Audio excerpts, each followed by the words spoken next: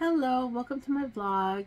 I'm Alicia Dreaming, and today we're going to be talking about reading hacks for when you're depressed. And I'm wearing my this is my Happy Place shirt with Belle from Tea Turtle. And okay, like I need to actually like stand up and show my outfit sometimes. We'll talk about that later. But okay, so I have some vlogs about personal updates about why I've been having a hard time being depressed and stuff. I'm not going to talk about it, but I'm going to put a link to that video for my June update right here.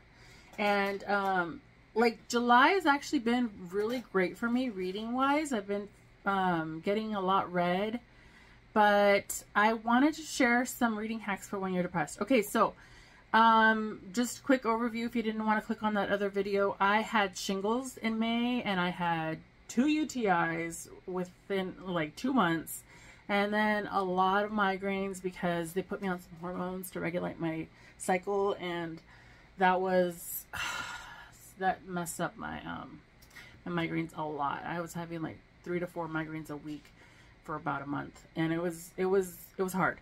So okay, number 1. Try picking up your favorite comfort tropes.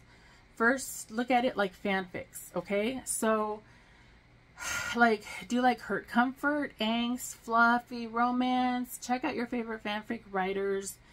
Their good reads, or slide up into their DMs for suggestions of what actual books have inspired them, like, you know, like, other, because you have to, like, I mean, there's no such thing as bad reading, I would say, but like when you're trying to read and do like book talk and stuff, and you're just like not finding anything that hits that fan fiction like urge, sweet tooth, I would call it sweet tooth, because it's like, you know, you live in the head of your characters for a while. You get to live in their heads for a while, and it's like, I love some of those tropes applied in anything, and I would rather read books so I can do like reading challenges and stuff, and obviously book talk and booktube and stuff. So okay, so hit up your favorite fanfic writers, check out their Goodreads, or ask them what books they love. Number 2 is join a challenge. For example, every year for the past 5 years, I've been doing my local library summer challenge. And like one year, the first year that I think it was the first year that I did it, I won a medal. And that was, I mean, how often are you going to get a medal as an adult? You know, I mean, I'm 30, I was like 33, I think, when I got that medal. And I was like so happy about it. I was like, I read so much. It was fun, but like, that's what got me back into reading this time around with all of my health problems.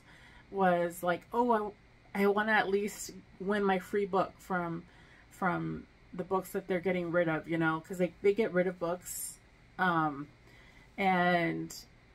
books that they're pulling out of circulation, and books that have been gifted to them and that they don't need anymore. And so like, I like getting a free book from them. And so like, all you have to do to get the free book from them, I think, is read a couple of books. I really don't think it's that many, and you get a tote if you read like 500 points worth, and that's only like 5 books with 5 reviews, so it's really not that hard. So anyways, number 3, try audiobooks. This might be because I probably have ADHD. I mean, it's undiagnosed at this point, but like I have problems with stimulation, and like when I write, for example, I need very specific music to write. So like if it's for fanfics, I like to listen to the soundtracks of the show or movie, and it puts me in the groove for that particular fandom. But or instrumental music for original fiction. So, and then like when I'm on Tumblr, I also have to put the TV on to have something going on in the background to like switch, like I have like it, I don't know, it's something about the stimulation. I just can't focus on one thing for too long. Like when I'm depressed, I need several things going on. Okay, so audiobooks are really good for doing mindless chores like folding laundry, doing dishes, sweeping. I like to listen to dance music also when I'm doing the dishes, but the dishes, I mean, come on, it's not going to take you more than half an hour to put away a load of dishes and put another load in the dishwasher. So honestly, you can put a good audiobook on, and I like really enjoy having an audiobook to listen to in the dark when I'm going to sleep. Sometimes I accidentally fall asleep and I lose my place, but I just rewind, just hit the back button and go back about half an hour or so, and that usually does the trick. Okay, so number 4, if you need more help to get into audiobooks, try something smaller like short podcasts. Oh, my favorite recent short podcast was Batman Unburied, and it was so good. I might have to do a review on that podcast. But try to find out if you prefer a full cast or prefer a single person, because that will help you narrow down your choices with audiobooks as well. Some audiobooks go all out with full casts and stuff, and in other books, like, just has maybe 2 points of view, and so they have those 2 voices. But yeah, like, try to find out what you like, or what kind of things you like in audiobooks, because it's a little different from just reading a book. And okay, so like number 5, reward yourself for listening or reading. I think this is essential to, like, when you're depressed and you need to incentivize yourself. I've tried different apps that gamify doing different activities and different goals and like to-do tasks and stuff, but I've never really stuck with them in the long run because I need the space on my phone. But rewards for listening and stuff is like going along with a challenge, you know. If you hit, you know, if you read a book in a week, you know, like reward yourself with like ice cream or Starbucks, or I don't know, like if you don't want to do food and you just want to reward yourself in another way. Some things that I do for fun are like self-care things that, you know, you put off and you put it off and you put it off because you figure, oh, well, I didn't finish enough stuff and I don't deserve to have that thing because I wasn't productive enough. And that's a really hard thing for me when I'm depressed, because I'll be like, I didn't do enough. I don't deserve to have the nice things. I don't deserve to have the media that I've been looking forward to. So I'm just gonna toil away doing my chores. And that sucks because, like, listening to an audiobook and reading, it is productive. It's not just something that you do for fun. It's also engaging your mind and like trying to get out of the depressive episode, you know. So you really need to reward yourself for reading and being able to concentrate. And it's, you know, your depression is hard. You can't concentrate. You can't focus on stuff. Okay, number 6. Oh, sorry. Okay, try reading other books by your favorite authors. This one's really good. I recently went back to, what's her name? Seanan McGuire, I think it is. Toby Day, the Toby Day series. I read the first one about, I think, last year, the Toby Day series. And so, like, I started the next one, and then it returned. I'm back on the waiting list for it again.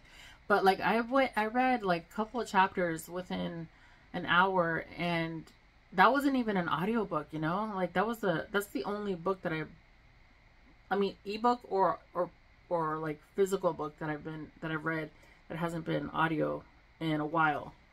And it's just because that's one of my favorite authors. Seanan McGuire is really cool.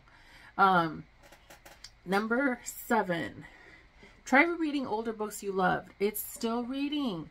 Try them in different formats too. If you've never heard your favorite books in audiobook form, try that. One that I really loved, for example, was the book World War Z. I know the movie sucks. It's a terrible adaptation. It's not even an adaptation. It's just something else. Some other junk called World War Z. And, but the audiobook, they have 2 versions, an abridged version and a full version. And they both have casts. And I got it from the library, but I can't remember if I finished it because it was during the school year and I was working a lot. But I really liked hearing the different voices because it was a great cast. It had a lot of stars reading the different stories. So yeah, just try them in a different format. Audiobooks. Try like, you know, older books that you love, they're favorites for a reason. Maybe you have a different opinion on them this time around. Just get yourself back in. Just try a whole bunch of just try all your older books in audiobook now, because maybe it'll be easier for you to concentrate on them because it's a story that you've already heard, and or you know, you've already read it, you know what's going to happen. So like if you miss like 10 minutes worth, you'll be able to dive back in without having to rewind, because you already know, you can follow the gist of it. You know, you don't have to rewind for every little single thing. And number 8, remove distractions. Read in bed with the lights off if you're still having a hard time. Okay, I accidentally said that one before. So, oops. Yeah, like read in bed with the lights off if you're doing an ebook, of course, on your phone or an e-reader. I like I said, I like listening to audiobooks in the dark. I have little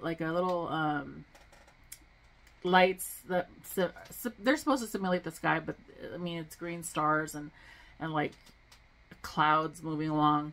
And I like watching that with my glasses off or on, and while I'm listening to the book, and just like let my eyes close and rest a little bit, because sometimes I have insomnia and it's really hard for me to fall asleep. And like I've slept a total of maybe 8 hours in the past 2 days because I have insomnia and I need to start taking my trazodone.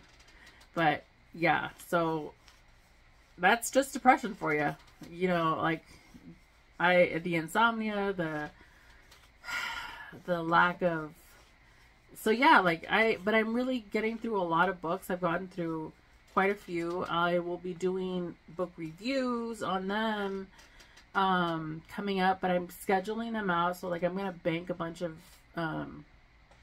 videos, and so I don't know what video I'm going to post next, but hopefully this helped you. Let me know if you have other suggestions for reading hacks for when you're depressed, other ways to incentivize yourself. I know that I didn't cover incentivizations.